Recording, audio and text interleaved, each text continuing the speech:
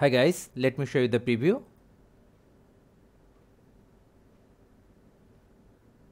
We have our sample project on.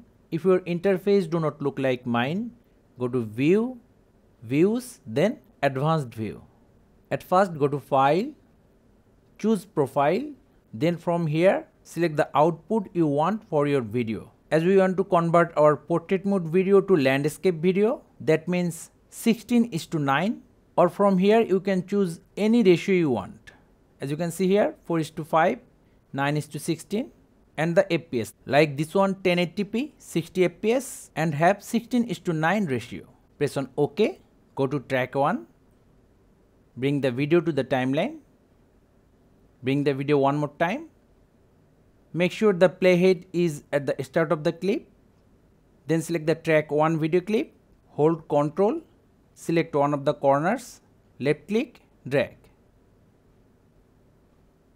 Now go to right side, from the effects section select blur, left click, hold, drag it over the clip, click on the small icon.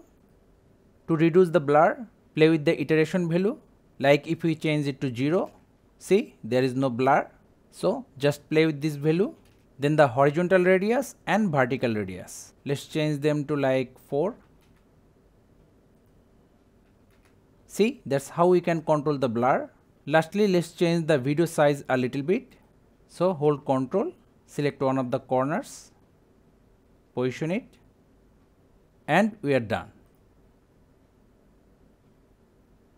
Now to export, go to File, Export Project, Export Video, File Name, the location where you want to save your file, file format.